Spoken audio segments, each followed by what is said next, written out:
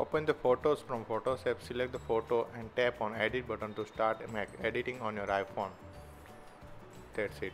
Here is the first is a crop option. You can see the straighten settings for you can so the photo automatically adjusts in the straight view if it's diagonally captured by you or saved on your photos. Another is a rotate. You can rotate the photo completely 90-degree one by one. And another third one is the aspect ratio. See the different aspect ratio option that is predefined. You can also set the on crop option. Last is the revert option. You can make changes, revert to and save to the revert to the original photos on your Photos app. Next option is color filter. Edit photos and see the color filter option is here.